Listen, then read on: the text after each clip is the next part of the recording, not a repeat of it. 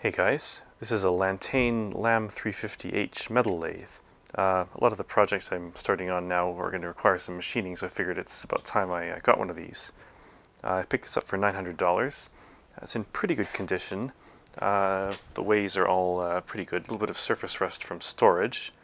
Nothing bad, bit of rust on the chuck. Seems reasonable quality. Made in 1981. By Lantaine Machinery Company in Taiwan. Has a bit of metric and inch thread cutting. Let's see, reasonable quality. I mean, the top is cast iron, it's not sheet metal. A bit dirty inside. The whole thing needs pretty good cleanup, but apparently it was in a sort of an R&D lab type thing, so it wasn't used heavily for production. Right now this has a milling attachment on it. I believe what you just put the cutter in the chuck and you can do really small milling on this. Controls all operate pretty nicely. Yes, power feed, power cross feed. The only major problem is this is missing the tailstock. Apparently it was in storage and some thieves broke in and stole a bunch of copper wire and for some reason took the tailstock. So that's annoying. So I've ordered a tailstock. I couldn't find the original tailstock for this anywhere. Seems this brand isn't really that popular, so I've gotten one from an Atlas lathe, and I'll have to make something to adapt it to work on this particular bed. I believe the motor on this is about 1 horsepower. Yeah, 2-stage belt reduction. I think this goes from 50 to 1,200 RPM. And on the back there's more gears for driving the thread cutting, power feed. And the bore on this is 1 3/8 inch, or about 35 millimeter. This came with a decent set of accessories.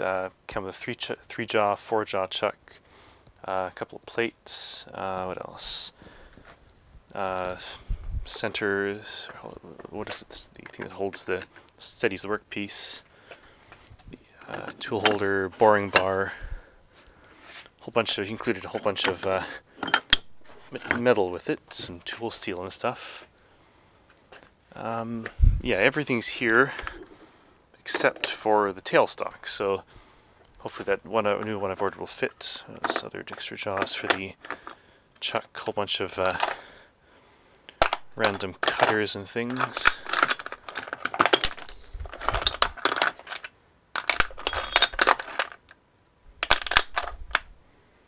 Also came with a tray for catching coolant and cuttings.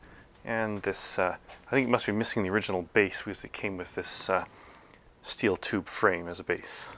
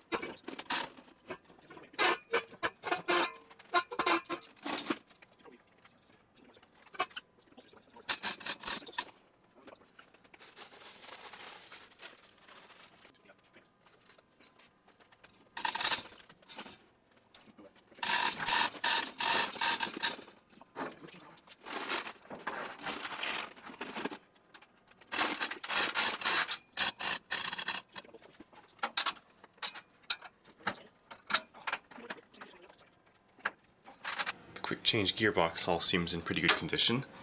A little bit dirty, but no broken gears or anything. Lubrication seems to be by this felt pad soaked with oil that drips oil down a whole bunch of little holes onto the gears and into the bearings. These little tubes that take oil down into the bearings. I've pulled off and disassembled the apron here. It's pretty dirty. Definitely needs a good cleaning. A few problems on this. This wedge piece that it controls the tension is cracked, so it doesn't touch this screw, so it tends to get pulled back and wedge the thing too tight. So I'll have to weld on little extensions for that. And the bigger problems are on this gearbox. Biggest one is this gear is stripped, the one that is driven by the power feed gear. Yeah, this is the gear that drives that. And someone must have jammed this up and stripped out this gear. So I think there's a lathe made by Grizzly that is very similar to this, almost identical. Seems to be a slightly upgraded version, and I hope the spare parts for that will fit this. If not, I'll have to try to somehow make a new gear. That'll be a big project. Other less, not quite as bad one is these half nut clamps. The cast iron is broken here. These are this piece here that rotates. Let's see if I can get that. Rotates and pulls these down. This will, if I can push that. As you rotate this, it pulls these down into place. And it's kind of a bad design having such a thin piece to hold to be pulled in like that. It was kind of given that would break eventually. Okay, here are all the parts ready for cleaning. All separated out into bins, so hopefully they'll be it won't be too hard to put back together, and some big castings.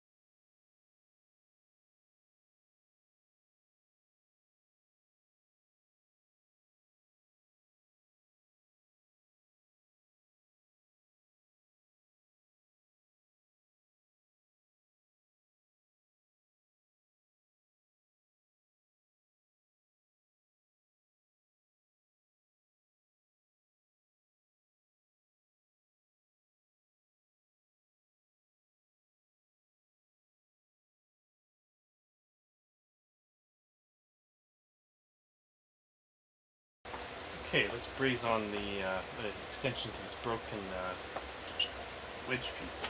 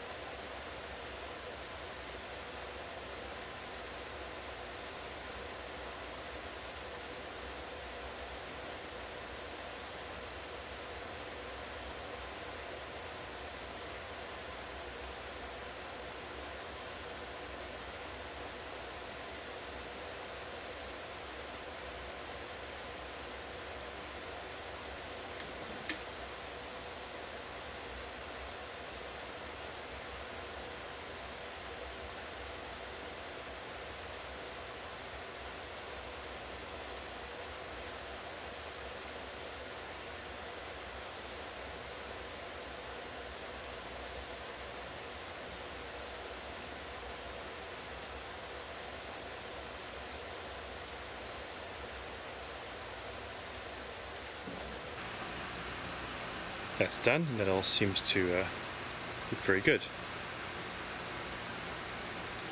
Seems we've got a nice flow down the V-joint there, so hopefully this will be pretty strong. These parts are all washed now. I've removed all the rust I can from everything. Looking relatively good. Time to start reassembling this.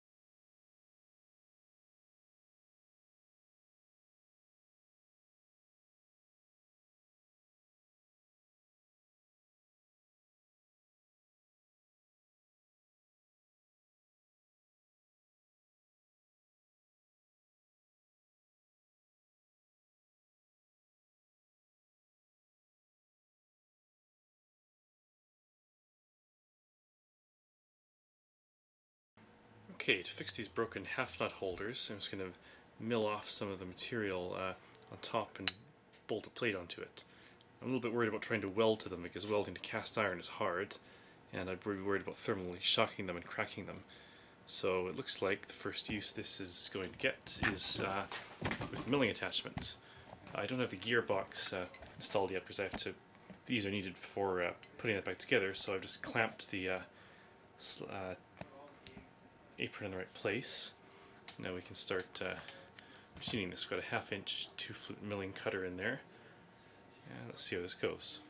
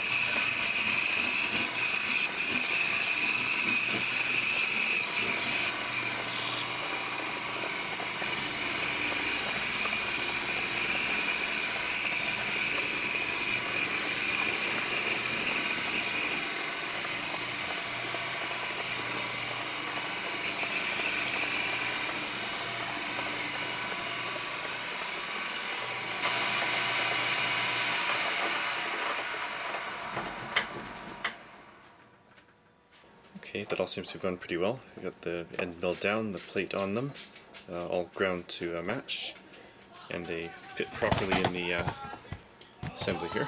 These sort of just go in like this, and this turns and pulls up and down. Figured I may as well paint these before going any further. It'll be more difficult to do later once they're assembled, so we'll get that out of the way right now. That's pretty much all I can do now until the paint dries. Stay tuned for the next video where we'll put this all back together. Thanks for watching.